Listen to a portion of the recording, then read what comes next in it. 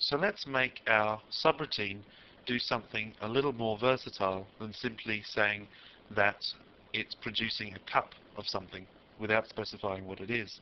After all, we're giving 3 arguments here to the make cuppa subroutine, and it's not doing anything with them at present. So how do we access the arguments that we're passing to the make cuppa subroutine?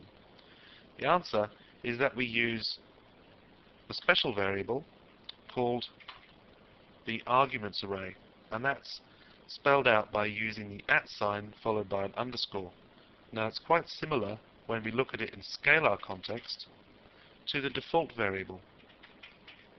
So at first glance it's easy to confuse those two.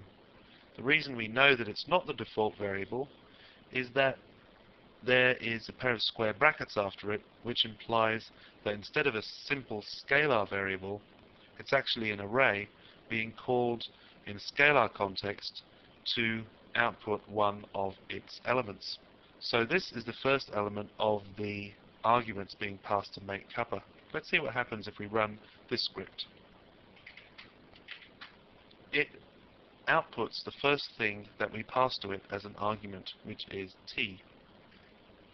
We can do a for each loop to loop over all the arguments that we're passing to the make cuppa subroutine. And here we are using the default variable. The reason we're using the default variable here is that because we're using a for each loop on the arguments array, each element is automatically transferred to the default variable.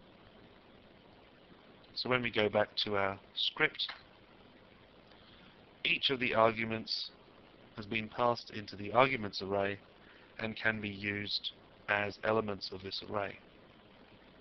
Let's see about making a string and printing it out to standard output, and it'll say something like, here is a cup of white tea with 1 sugar.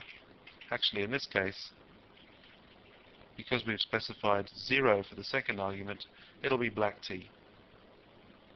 Now, this is all very well as long as we're passing those particular arguments to the function.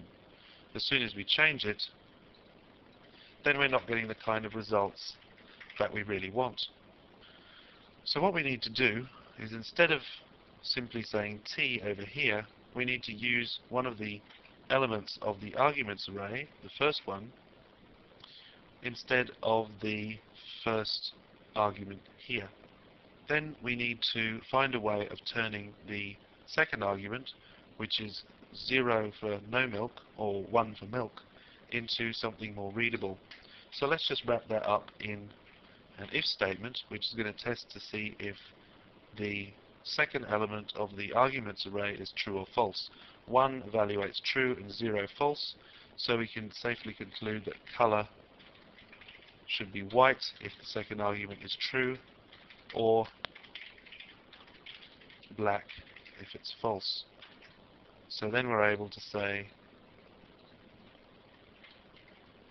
and finally we can use the third argument, element number 2 of the arguments array, directly in the subroutine inside the string.